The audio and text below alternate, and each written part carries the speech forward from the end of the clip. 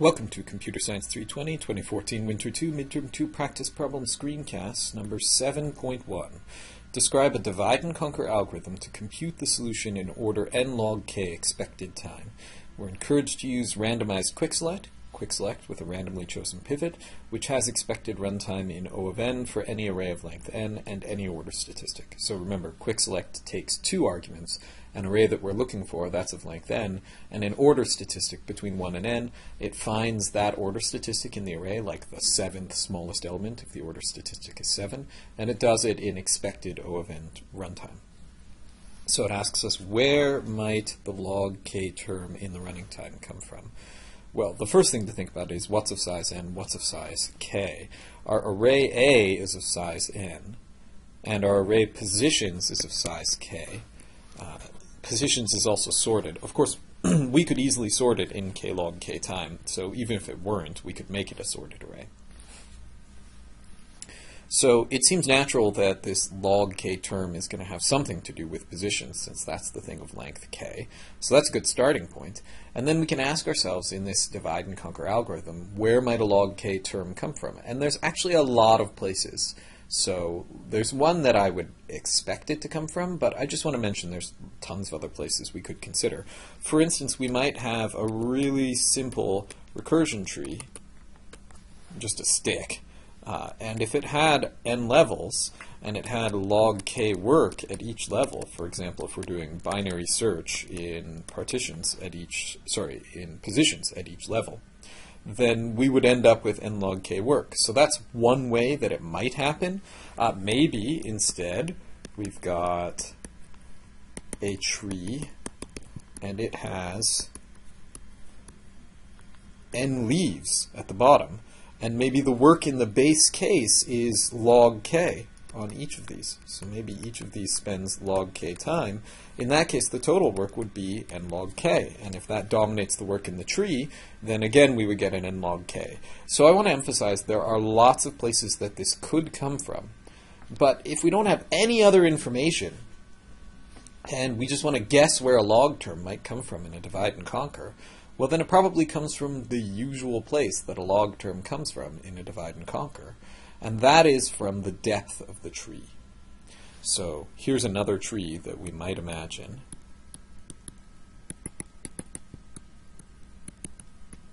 And we could imagine that the depth of this tree is log of k.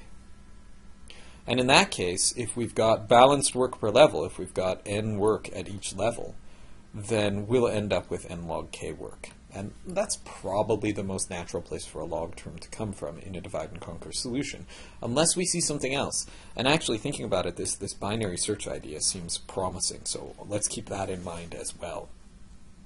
But if we are going to have divide and conquer, and it is going to have log k depth, what it means is that we're going to be dividing this positions array probably in half at each recursive call. It doesn't have to be in half. As we've learned, there's lots of ways we could divide it and still get a log k bound on the depth, especially since we're looking for an expected bound.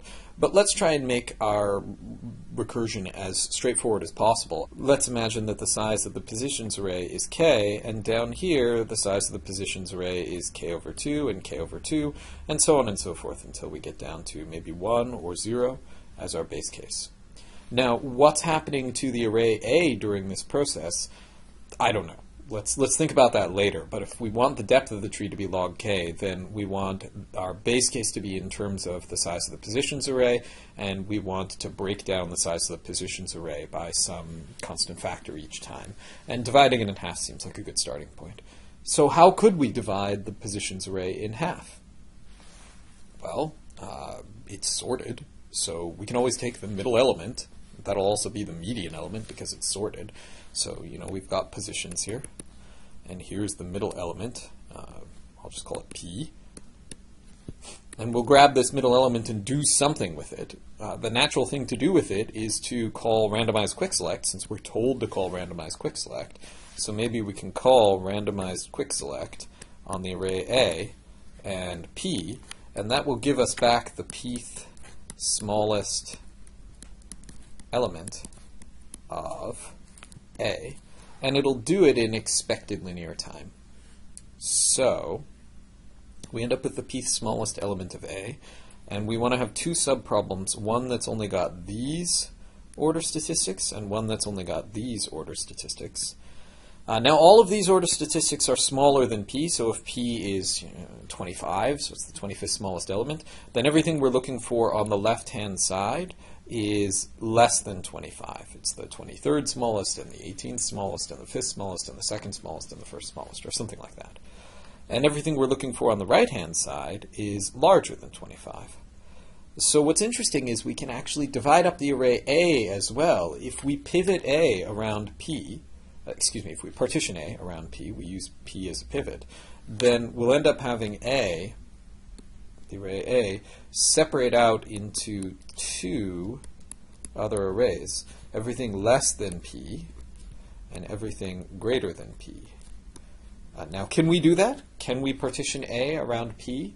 Well, in our diagram here, we can afford to spend linear time at each level. Does it take linear time to partition this array A? Yeah, sure, it takes linear time. We just go through all the elements and we throw them into one list or the other, the lesser list or the greater list.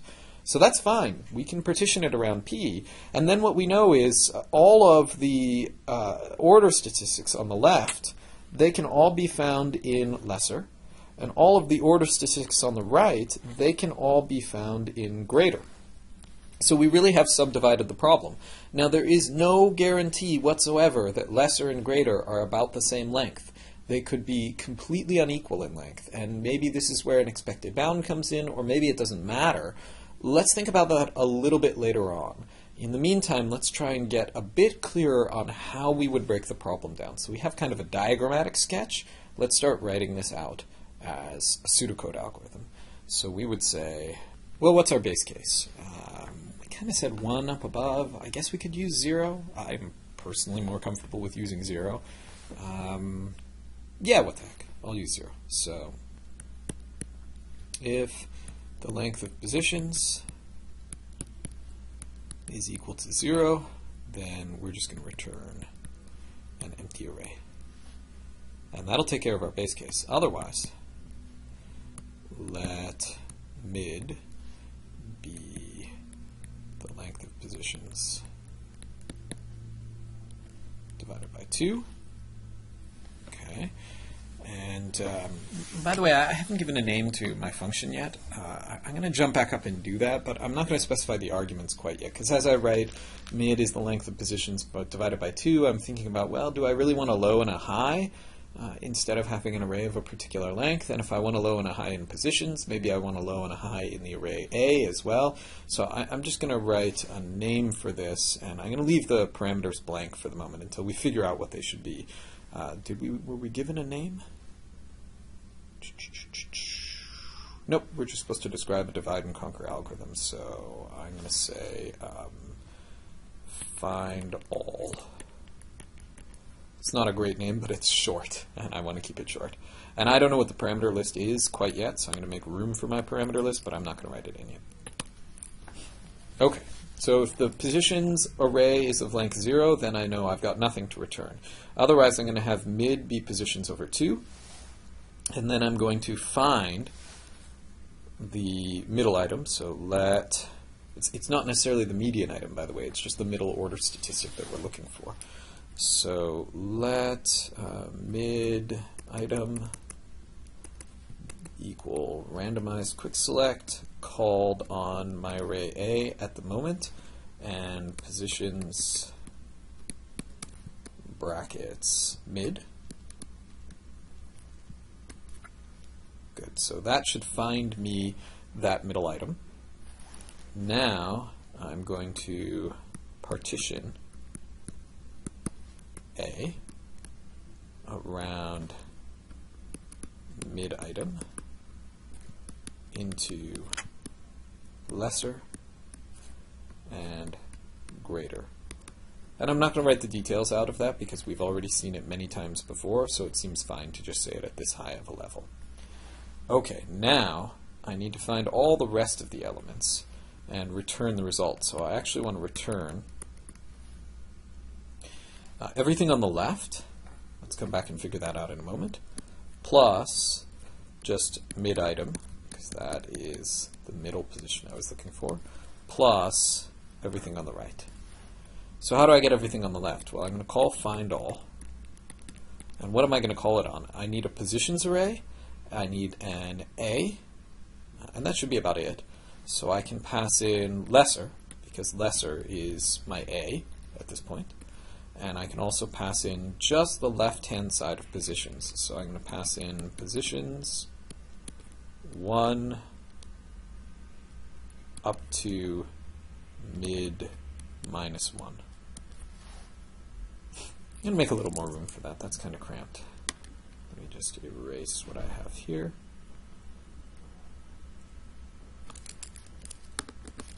Okay. So that is positions, the subarray from 1 up to mid minus 1. Okay.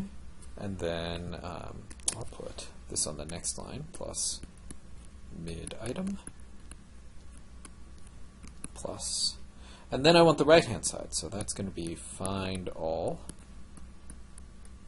greater, so all the elements to the right of that middle position, and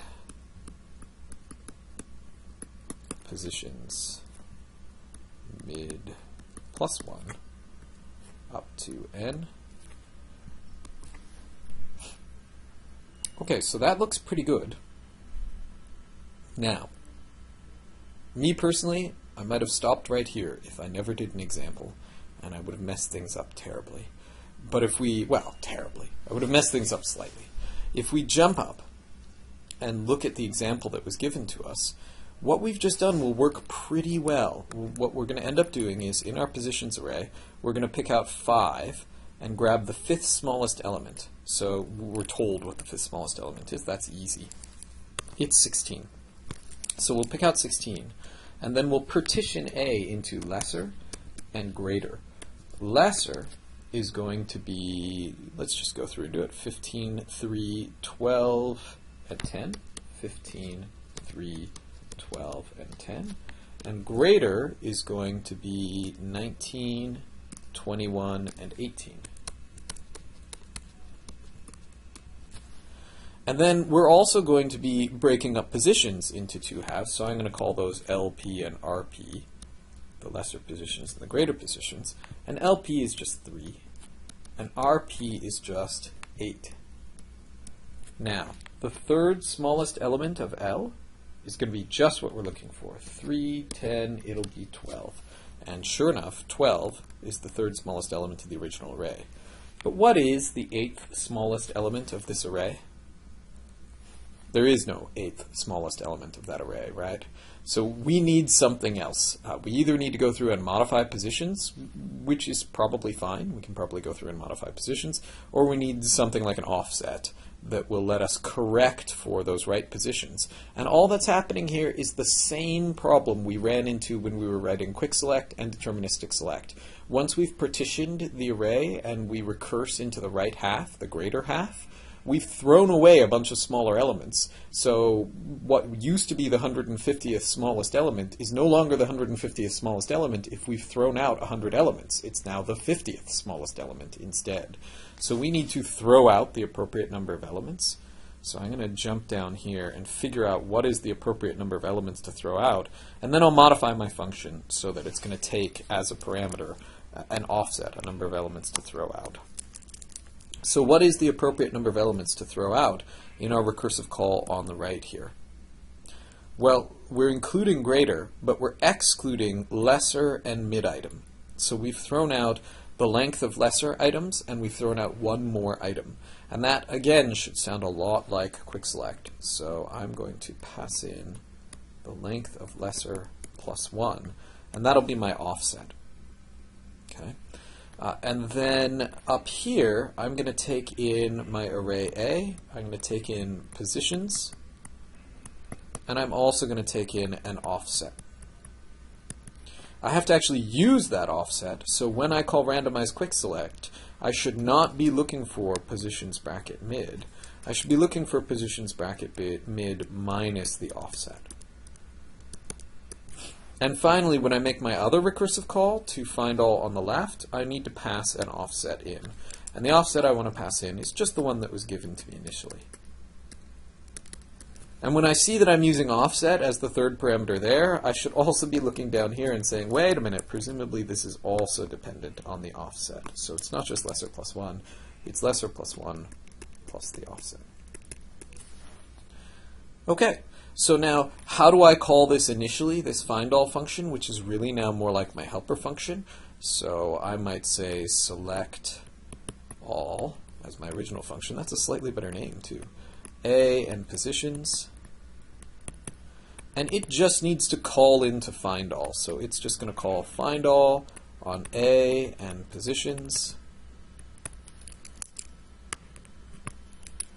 And it's going to pass in an offset of 0 because initially we haven't thrown any elements away.